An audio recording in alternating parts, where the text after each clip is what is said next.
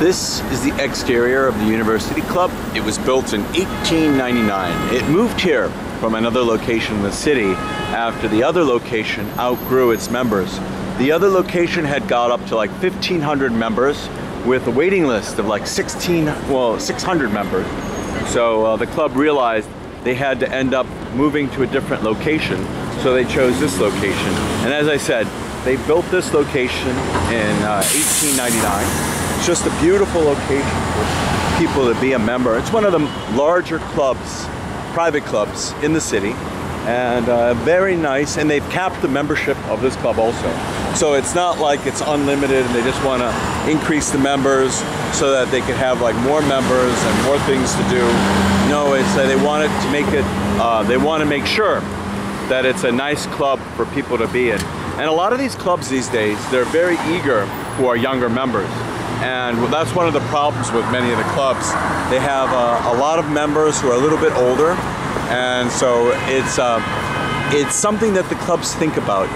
And this club is in a prime location. It's right next to the Peninsula Hotel, which was one of the best hotels in the city, and right across the street from the St. Regis. So many of the world's rich and famous stay in this area. So being a member of this club has its perks, and it's very nice to be in this club. So it's just something else to see, something to do for people. So it's a very nice place to go to for people to spend time, to socialize with some of their other friends. But this is, as I said, one of many private clubs in the city, and each private club has their own characteristics. So it might seem like one club is the best club, but other people will differ. The people who are in the other clubs, they will say, no, our club is better. And each club has their own distinction of what they're looking for, what the members are interested in. For example, some clubs are more for people in the arts.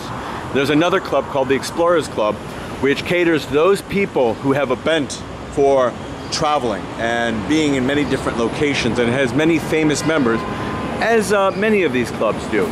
So this is just an example of the University Club for people in New York and throughout the US and throughout the world to see.